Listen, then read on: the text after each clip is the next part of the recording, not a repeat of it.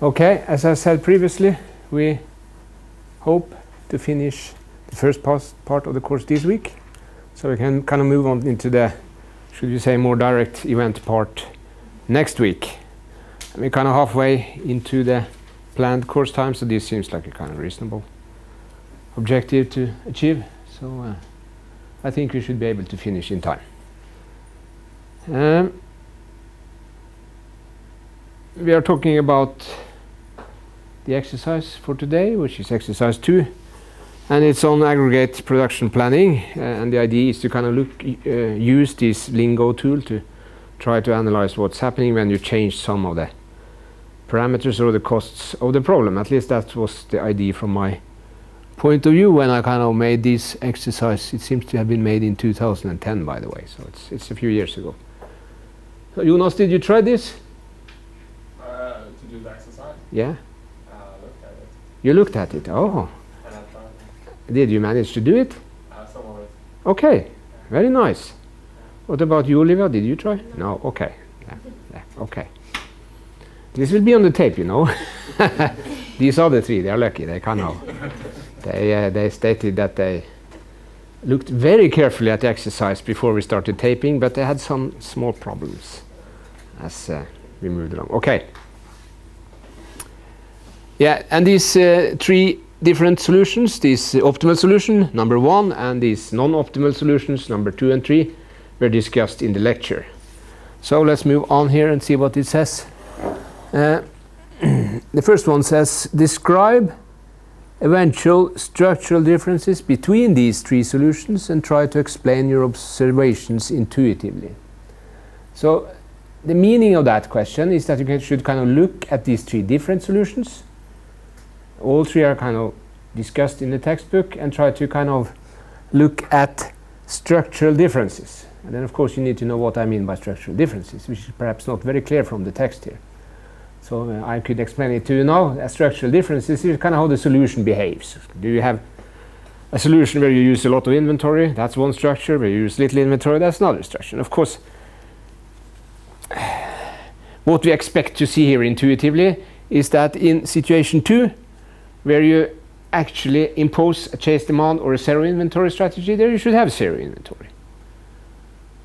And you would expect, in order to achieve this zero inventory, if the demand is kind of changing a lot, you will have to meet your demand by hiring and firing a lot.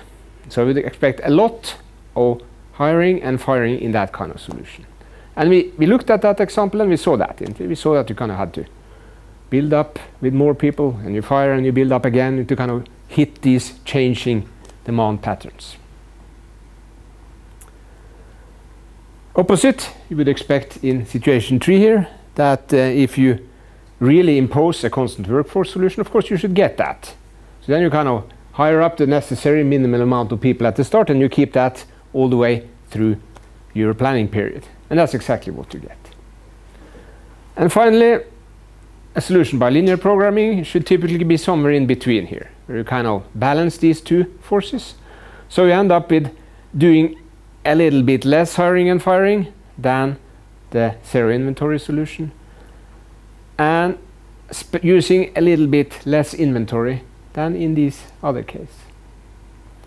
And the idea then, of course, is that when you mix this, you kind of tune the total costs in a way that you are able to come up with smaller total costs than in these 2 other cases, in which we also saw demonstrated in the lectures. So this is kind of the answer I would expect you to write on part question A. Straightforward, really not problematic at all.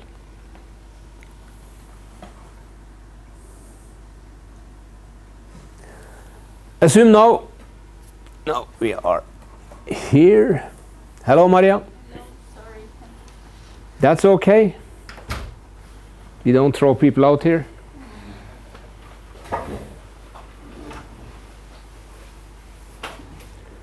Assume now that we want to judge. I'm seeing bad and I'm hearing bad. This is not good. Assume now that we want to judge the effect of changing various costs. The example model contains 3 cost elements: CH, CF, and CI. CH is the hiring cost, Cf is the firing cost, and Ci is the inventory cost. Suppose we want to investigate the effect of having each of these cost elements very large compared to the others. That is, the following three cases are to be analyzed. The first case, case 1 here, or small I, Ch is very large, and these other two are very small. Case 2, Cf is very large, these other two are very small. And finally, this final case where the inventory is very large in cost, while the hire and firing costs are small. And then again, it comes a question here which kind of tries to force you to think about reality in a sense. What kind of situations could we expect to be covered by these three cases? Perhaps not a very easy question. Let us look at the solution.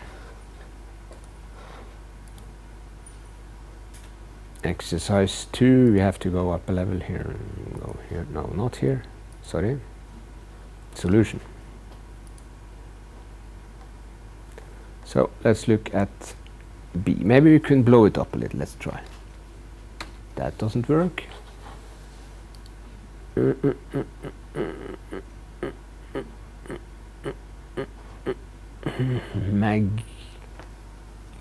Marquee zoom. Maybe that's good. Yeah, that blew it up a little bit at least. Situation small I, described by very large hiring costs as opposed to the other two cost elements, could for instance be a situation with extreme economic growth paired with poorness.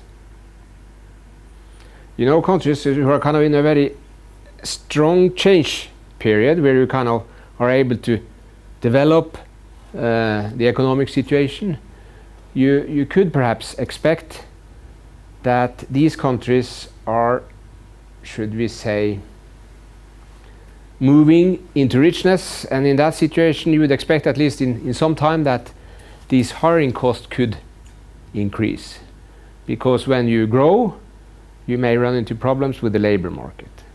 Okay, as you move along, of course not in the start, but when you kind of keep on growing, you could expect that getting enough and right quality people could become difficult, at least after some time. But normally these countries, if they started out poor, would typically have a very limited labor union system, so you could still expect that they could be cheap to fire. Okay. So in this transition period, of course, if you move far enough in the future, the country is developed, and in that case you will have both hiring and firing costs high. But before you kind of end at that point, you could expect that the hiring costs are those who first kind of start to grow. And the inventory cost is typically coupled to a situation where you kind of produce very valuable products, and that is perhaps not what you expect to find in a developing country, at least not in the start, even though we see changes on that these days. You see a lot of computers produced in relatively low-cost countries, to take an example. So you could have situations where you have a high hiring cost as well as a high inventory cost, but a low firing cost.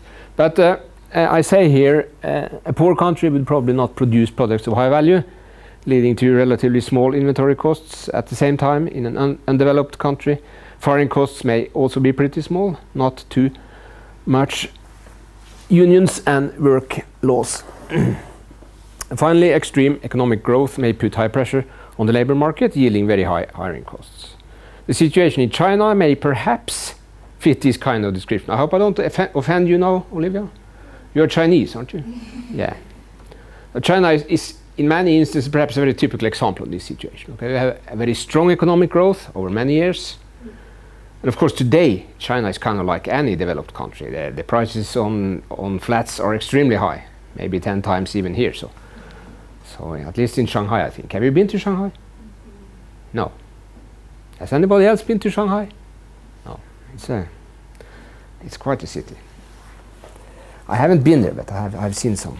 I have talked to people who have been there. They have this new railroad system, which is phenomenal, I think. It's, yeah. Okay.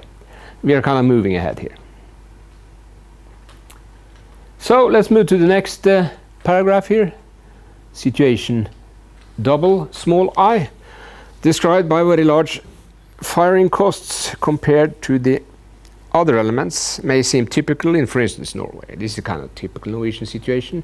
Of course, you have high hiring costs in Norway, but the firing costs are kind of extreme. It's almost impossible to fire people due to the very strong structure. At least people which are kind of working in my position as kind of a public servant, then it's almost impossible. So you should expect at least a year with all kind of negotiations with unions and lawyers and trials and a lot of stuff. So firing a person could easily amount to several million Norwegian crowns. So this situation is typical for perhaps developed countries who are kind of going down, on their way down, so to speak, like Norway and the United States and all these countries, you know, which kind of probably have reached the peak many years ago. Okay, and then finally, site situation small I, with very high inventory costs, would typically be markets with very high valued products. As we said, typically inventory costs are a kind of fraction of the value of the product due to the fact that you cannot miss the reinvestment opportunity by kind of binding your capital into the product itself. And of course, all kind of stuff which has high values. What does it says here? Airplanes, rockets. Of course, you don't store many airplanes, do you? Typically, in these situations, you do what we refer to as make to order, or using a chase demand strategy. So you kind of get the order and then you make the plane. You don't make the plane unless you have the order. So airplane is perhaps not a good example here. But of course, we know that many high-valued products, like the one Jonas is using on his desk, for instance, quite a high-valued product, is stored. Apple do not make everything to order. They pre-produce a lot of computers and then they ship them to the market and wait for the customers to buy them. It says further here, also product markets with very high needs for expensive handling. We said that in most cases, inventory costs are typically related to the value of the products. But it could be special products who have very high handling costs, you know, like nuclear material, for instance, where you need a very high security level. Again, of course, it's speculative to assume that it's actually being stored. But we know that the security needs are very high. So, and of course, high security needs is typically high costs. So all kind of products which kind of need special handling, special taken care of, high security will cost a lot on the inventory side. So it's kind of this combination with either extreme handling costs or either extreme value, or both, of course, would lead to a situation where you have kind of higher inventory costs than the other costs you compare with. Of course, all kind of possibilities can be combined here, if you like, to look at, try to find situations where you can find these diamonds. Of course, is a classical example. Very high valued products, which are stored in some cases. I don't know if you have any diamond mines in Zambia, Joe. Do you have? No. No, that's basically in the southern Africa, in South Africa and South Africa, yes. Zimbabwe, perhaps. Yeah. I'm not sure. What did you say? Zimbabwe? How do you pronounce Zimbabwe? Zimbabwe. Okay, I was not so bad after all. Okay.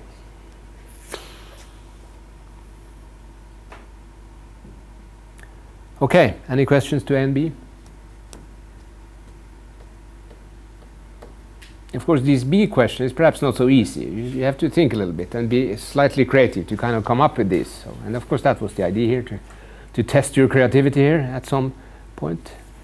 It's not obvious that the kind of geographical angle is the right one here. Okay, it could be like that, but it could of course be other ways to do it. Okay, let's go back to the text here. Now we have finished A and B, and we are at C. Can this be read? No. Use lingo and simulate the situations 1, 2, 3 and discuss your actual results. Do they seem reasonable? And of course, we know what the results should be like, so, and of course they will be reasonable. So this is really not a big task. the question here is really only related to using lingo and trying to do it, to make it work. And in principle, it should be fairly easy because you have a starting point here, don't you? If you go up a level here and into this one, I think it was a model here. This one.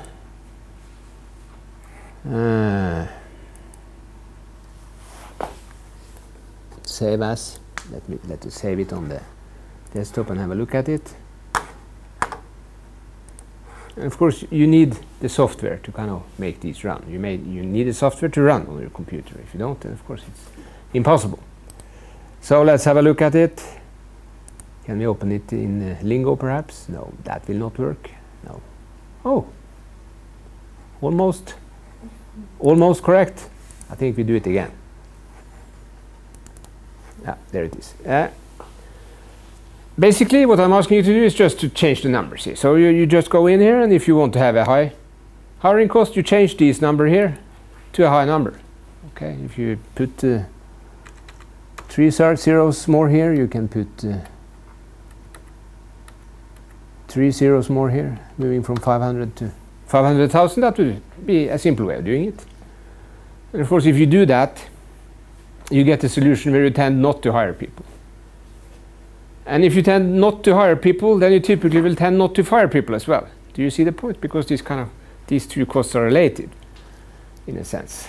Of course, if you have 0 firing cost, then you can fire, but then you would have to hire again at a later point, which would cost a lot. So typically, this situation would imply not only a high hiring cost, but also a high firing cost. And the other way around, if you increase the firing cost, then you would not hire.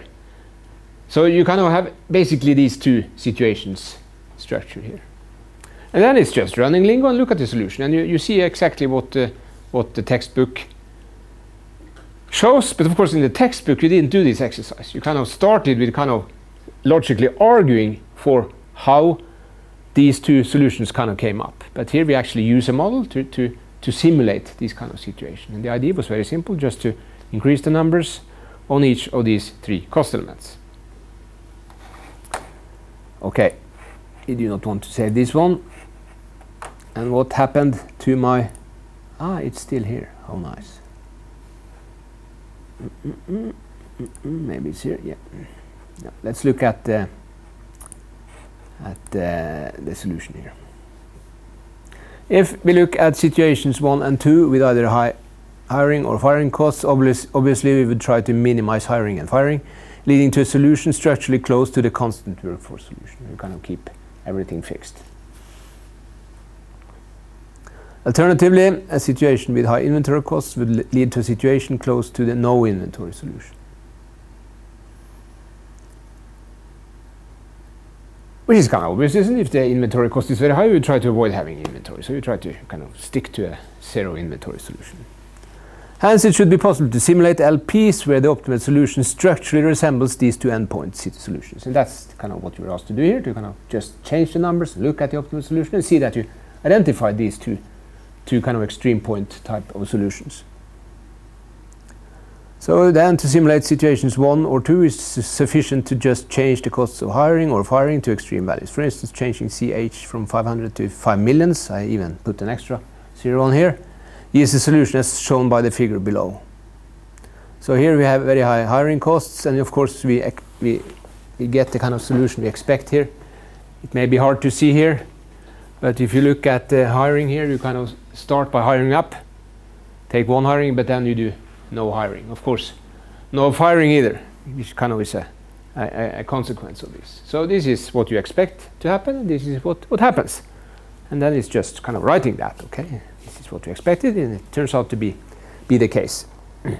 So our model seems to be right in that sense, okay? This is one way of testing these models to see if they behave as we expect them to do.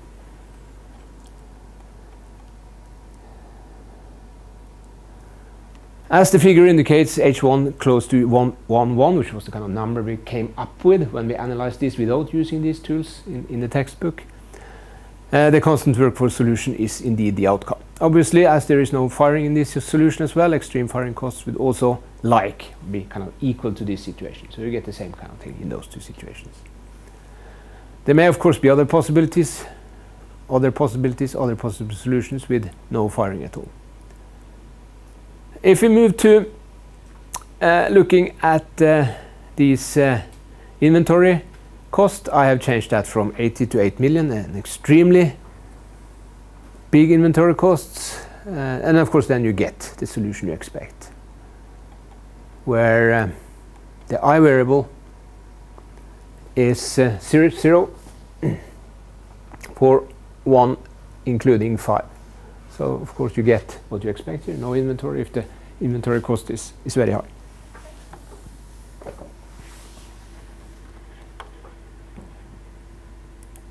Okay, back to the text. Assume now that the storage space is limited to storing 500 units in any period. Does this information change the LP solution? And of course then, what this means here is that you cannot really store more than 500 units in a single period. And of course, if the optimal solution states that any value of these I is larger than 500, then that's not allowed. But if the optimal solution do not do that, then it's okay. Nothing changes. And in this case, that's what's happening. All optimal inventory variables in the original optimal solution with a given cost, not with these change costs, are below 500. So there is no need to do anything than just stating that the optimal solution have no inventory variables with an inventory volume larger than 500, and as such this new constraint doesn't change anything. But indeed something then happens. Assume now that the storage space is limited to storing, assume finally that the storage capacity is 100 units at a maximum, and that you're given the option of increasing it to 500 units. How much would you maximally pay for this option? And of course the idea here is that now something changes. So you change the solution from the starting solution to another solution. And one thing which is kind of obvious, but many students do not think about it, is that if you have a problem and you put more constraints on it, the only thing that can happen is that the solution gets worse. The more constraints you put on an optimal model, of course, either nothing happens, like in this first case, or something happens. And if something happens, then you have less to choose from, and then you cannot accept to get the same value on your objective function. So typically putting more constraint into an optimization problem will produce worse values. This is kind of easy to understand, isn't it? If we have an unconstrained optimization problem we want to maximize, we can get the value up here. If you say that x must be smaller than 5, of course this is our new optimal solution, and it's lower than the original one. On the other hand, if we put a constraint here on 10 and say that x should be smaller than 10, then nothing happens because this value is within the boundaries. This is kind of the first situation where the constraint was 500. This is kind of the second situation where the constraint was 100. So in that sense, it should be kind of easy to answer this final question, because then we solve the problem without constraints, then we solve it with a new constraint. Of course, we have to add these new constraints. We must say that I1 must be smaller than equal than 100. The same with I2. And we have to put this on all 5 i's. And these must be entered into our Lingo model as new equations. And then we solve again. Then we get another solution. So we have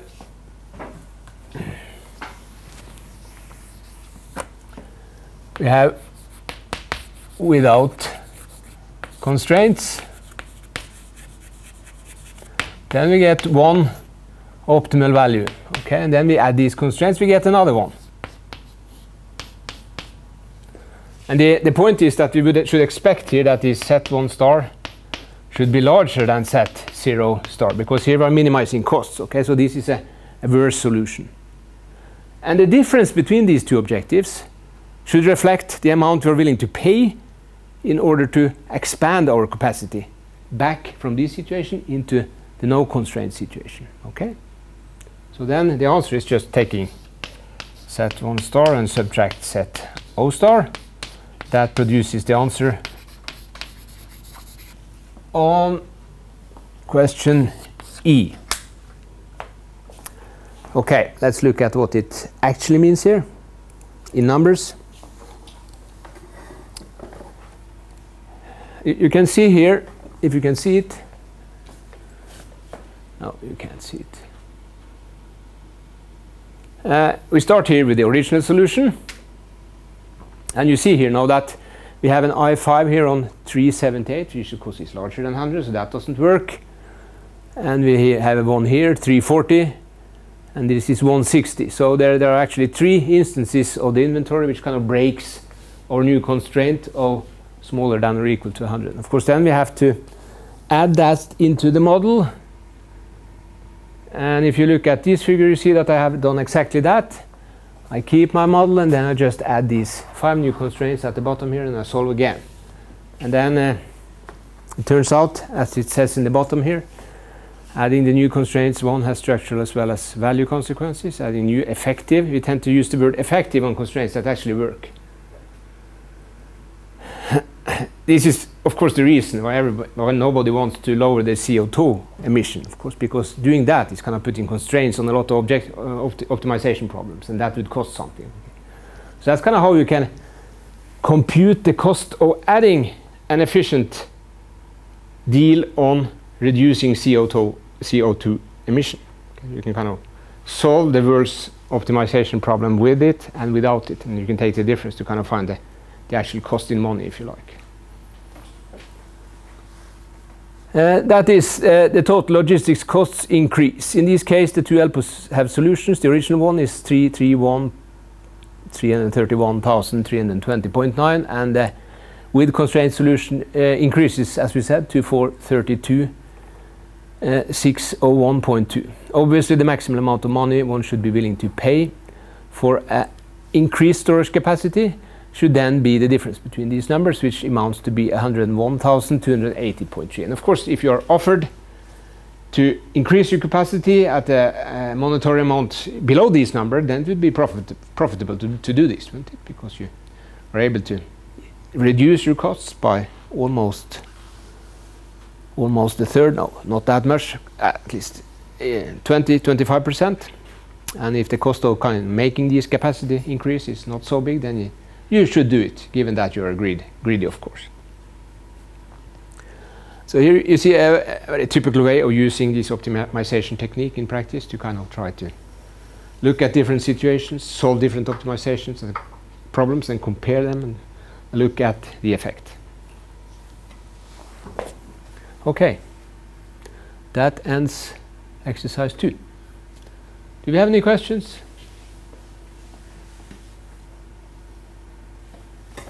Not so many. But as I said, you need to spend some time on this Lingo tool. We will continue using it all through the course, and you must expect to be tested on your knowledge about this tool on the exam. We started briefly discussing, before everybody came, on what kind of exam we should have. There are 2 options, either an open book exam or a closed book exam. I suggest that we use an open book exam in this course, but of course, as you may be aware of, moving from a closed to an open may have some impact on the difficulty of the exercise, but I believe really that this change in difference difficulty is not so big really here. Of course, I decide that anyway, so so that's you could really rely on me. So I really suggest we use an open book. And the main reason, of course, is that all this stuff about this lingo kind of thing is hard to keep in your head. Okay, so you can kind of bring some notes and to instead of learning it by heart. I think that's a better resource usage in this course. So do we agree on this? Yes. I think we are kind of in a position where we can make a decision here if we look at the number of students and compare it to the number of the total number of students. So I hear no. Okay, then we make a decision. Let's write it down.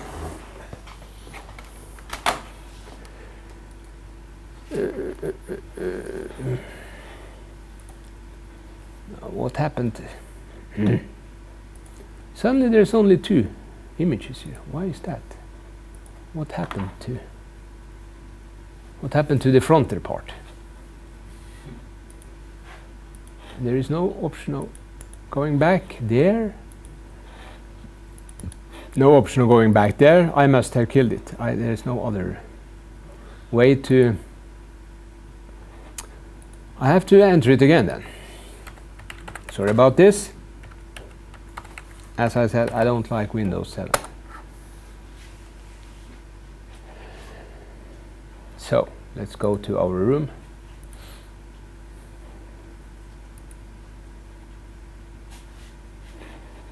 And write a new message here. We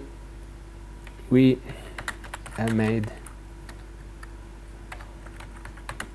collective decision on going for an open book exam, period. Yes. Erika, you talk with Tina? Yes. Yeah, so you can kind of tell her, and if she's very angry, she must come here and we may have a discussion, okay?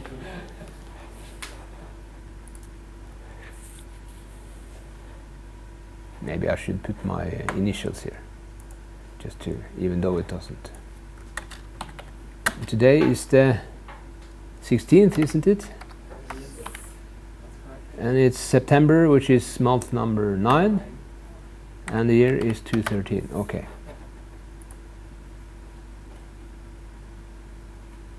Okay.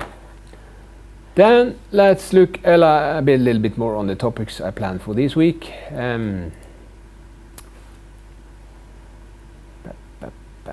16th, that's today, yes.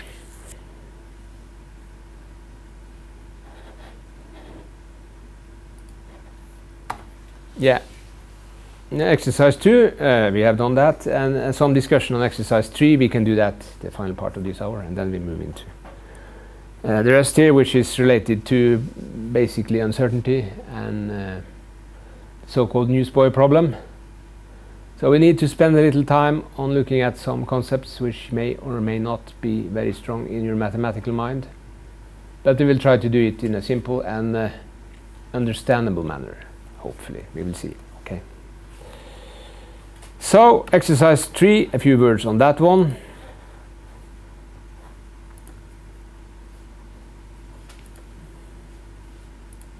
Yeah, as you probably remember, we were dealing with these lot size problems last week, and of course this exercise is related to that. Here we have a producer which produces a single product and faces a given forecasted demand for the next 10 weeks. If you look at these demand, you probably recognize the numbers. They are kind of the same as the example, but they are kind of been changed in time here. So you cannot use the example in the textbook directly here. You have to actually do this to find the correct answer, even though the numbers are the same. And so the idea then here to start with is to actually use Lingo. You already have a model. You just have to change the demand data so that they're kind of structured correctly, and then you run it, and then you get the solution. The setup cost of 132 and the inventory cost of 0.6 are the same as in the example. And then you're asked to use the silver mill heuristic. Of course, you have to do it on paper. Unless you want to program it on a computer, that's up to you, of course. And you should kind of compare these two solutions. You would expect, of course, that the solution in A is better than the solution in B, because the solution in A guarantees an optimal solution, while the silver mill heuristic does not guarantee it. So in most cases you would get differences here. So the idea then, I don't know what happened. I don't remember actually whether it could have, of course, produce the same solution, but I don't think it does. And then we introduce some production capacity again. We say that there is some limitations here on what is allowed and not. Much in the same manner as in the previous exercise. Of course, then you have to expand your model, change it a little bit, perhaps something close to that. It seems reasonable. And then there's the question, what would happen if the maximal production amount is smaller than 43.9 units? This 43.9 is probably a magical number here. I will leave it to you to look into it. It has something to do with, if you remember, if you add together all the demands, there was something for 39, wasn't it, on the total demand? 43.9 seems to be the average demand. Maybe that has something to do with it. If you go under that, then you may run into problems, actually. Yeah, you can try it, of course. It's just a test.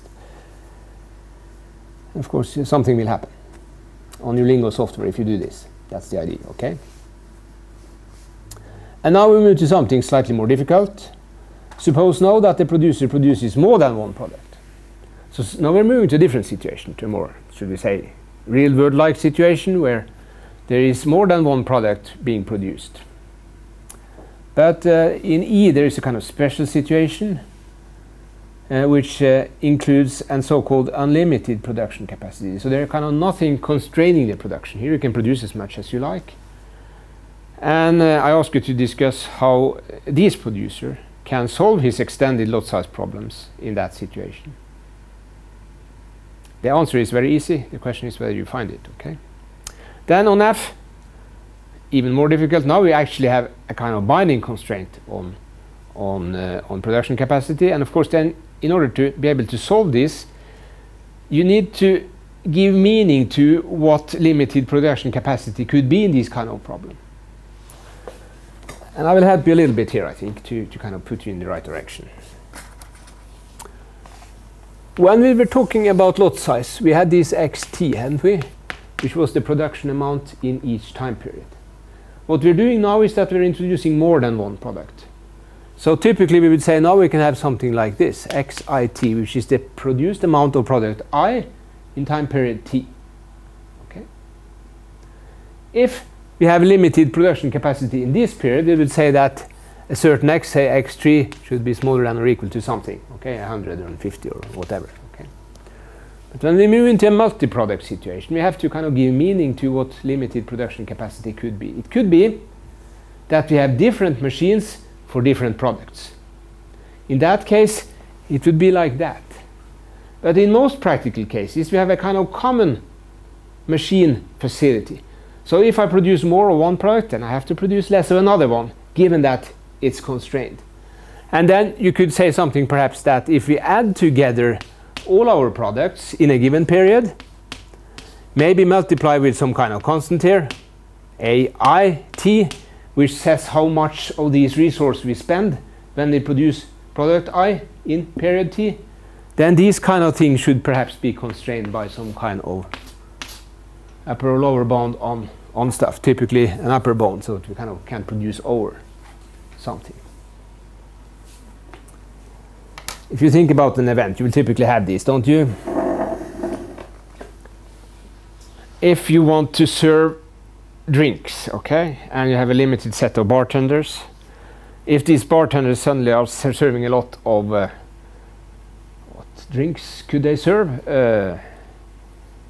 Rum and Coca-Cola, of course then they would have to serve less gin tonic, okay? That is how you kind of could describe this kind of situation. Of course you have to kind of change the model now into a multi-product setting. If you're serious about this, of course you can read, and you'll find that a lot of people have done this already, so you don't have to find it up yourself. But that's up to you, okay? It's not very difficult, really. So that was a few words on exercise 3, and then we take a break.